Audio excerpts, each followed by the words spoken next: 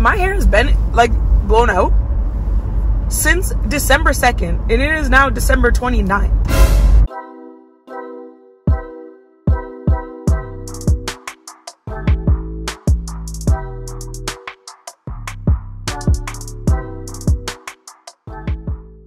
Hey guys, welcome back to my channel, and welcome back to another installment of Natural Hair Rants in the Car with Felicia. And if you're wondering why I'm wearing a puffer jacket that is clearly too small for me, and my mom got it for me when I was 14 years old, and it's from Hollister. I have no explanation for that, but I was running late to work and I just threw this on, and it's pretty cold out, but yeah. But because it's really cold out, that segues into this rant. So it is winter, and where I live, the winter weather is very, very, very harsh. Very dry air and whipping winds and everything that could make your natural hair just break off instantaneously. So because of this, I had to learn the hard way that if I wear my hair in wash and goes in the winter like I do in the summertime, my hair just breaks off literally almost like I'm not even exaggerating, like 2 inches of my hair will break off from like December to February. And I didn't even realize that that had been happening like every single year of my life until I realized in January 2020, I realized that I had so many single strand knots because of wearing my hair in wash and goes. And I talked about this in my natural hair disaster story time, but like I would use a Denman brush to brush the ends of my hair and make it like really, really curly, and then put it in a ponytail. And then I took the bus to school, to college, but it was like a coach bus with like the cloth seats. So my hair would like rub against the seats and like rub against my coat and like rub against scarves and sweaters and stuff in the winter. And then it would cause so many single strand knots. And I don't know why it took me so long to realize that I needed to stop doing those like curly, extremely curly wash and goes with the Denman brush method. Probably by like February 2020. Then I was like, oh, well, so, oh, almost dropped my coffee. I have coffee in an open mug right now, driving to work. Wouldn't recommend it, but I do it all the time. And I literally have coffee cups, but I just like living on the edge. So, Isi Meme Edeko, aka African Beauty, made a video that said use the Shea Moisture Jamaican Black Castor Oil leave-in as like a blowout cream and then blow dry your hair. So I did that for the first time, and I was like, where has this video been all my life? Like, I needed this all of my life. So I put the leave-in in, and then I blow dried my hair, and then I trimmed my ends because it had so many single strand knots. And then I left it like that for a while, like probably like 2 weeks or something. And then I did it a second time. And I also did the blow on low heat, so I wasn't causing any heat damage or anything. Oh, someone's in the middle of the street. But yeah, so make sure that you're doing it on low heat so you don't defeat the entire purpose of protecting your hair by heat damage, by causing heat damage. But basically, like, wearing your hair blow dried in the wintertime is like a protective style, but your hair is down. And like, I wish I knew that so much sooner. Because actually, I'm realizing that I probably should have known this my whole life, because when I was little, this is how my mom would do my hair. She would, why am I so dumb?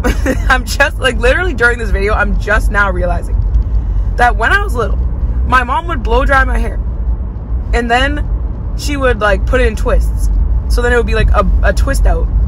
That was like a blowout, but then a twist out. Or like right now I have a Bantu knot out. It kind of fell out because I had to wear my hair in a bun at work yesterday. But it's like kind of intact. But she would always put my hair like that when I was younger.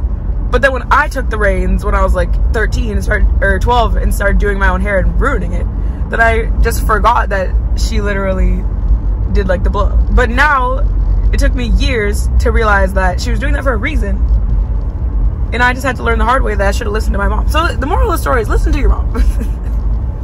Like on my community tab, I posted the picture when I have the short haircut when I was like 4 years old.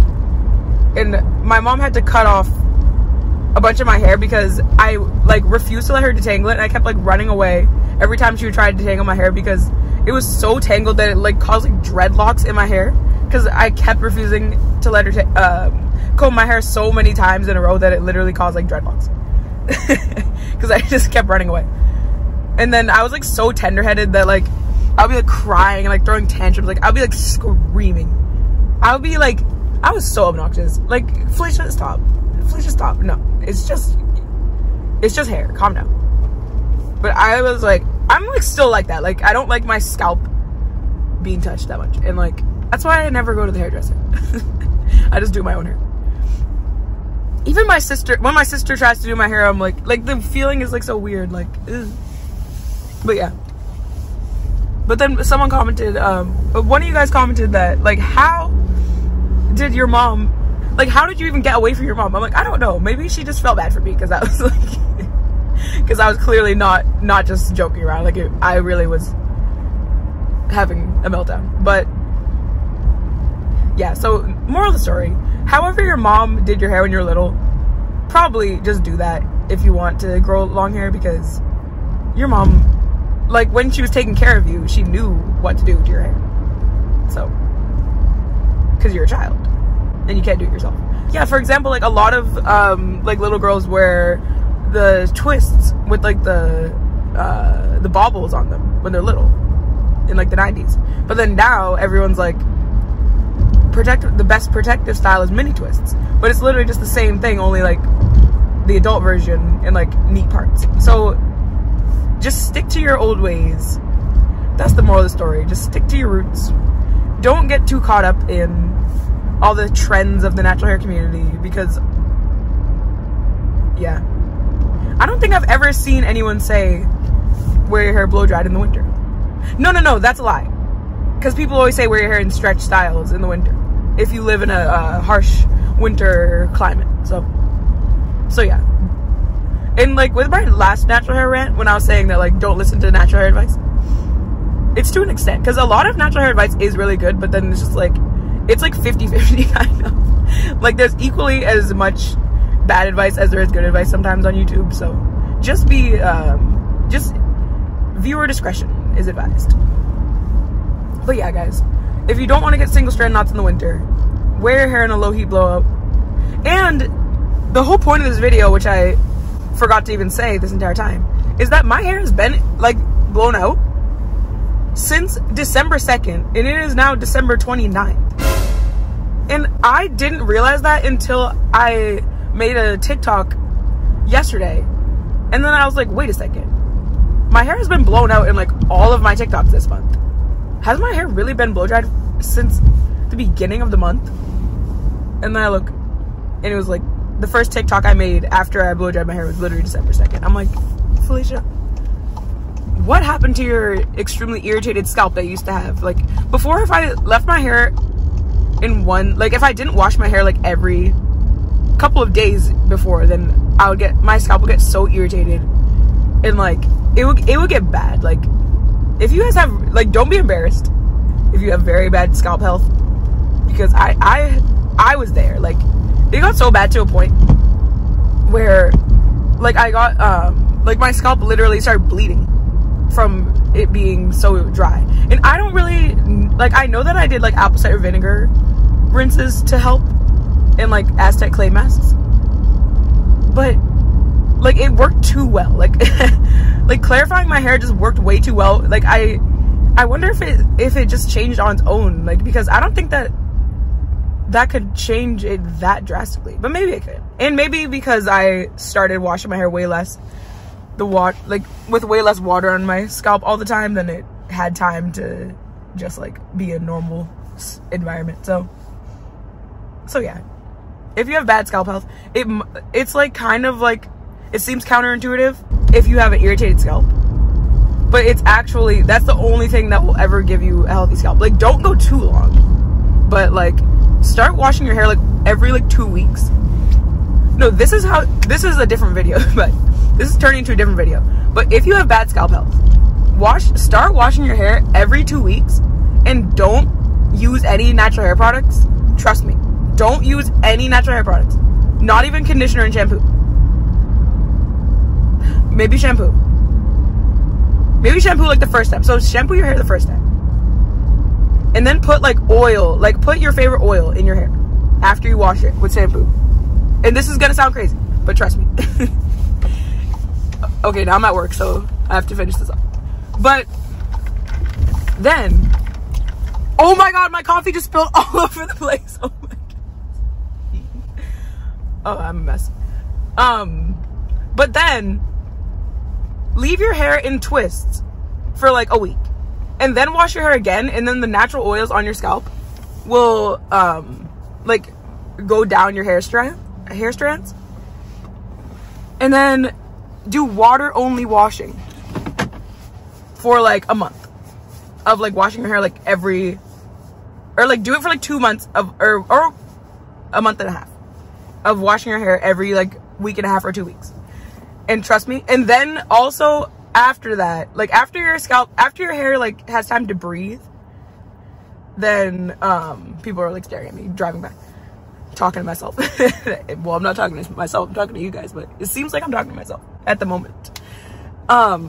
Once your hair has time to breathe, then do the apple cider vinegar rinses and the Aztec clay mask while going back to your regular natural hair products like shampoo, conditioner, deep conditioner, leave-in, oil. And then your scalp will be reset. So yes, trust me. That's how I reset my scalp. And I can make a more in-depth video of that because that was kind of just like randomly tagged on to the end of the video. So, but thank you guys so much for watching this third installment of Natural Hair Rants with Felicia, aka Sunflower Natural. And I never say my YouTube name in my videos, which is funny. Like I feel like most people say, hey guys, my name is Felicia, aka Sunflower Natural, and welcome to my channel. But I never really say anything in my intro. I need a new intro. I'm slacking. Oil change due in 1,400 miles. I'm really slacking off.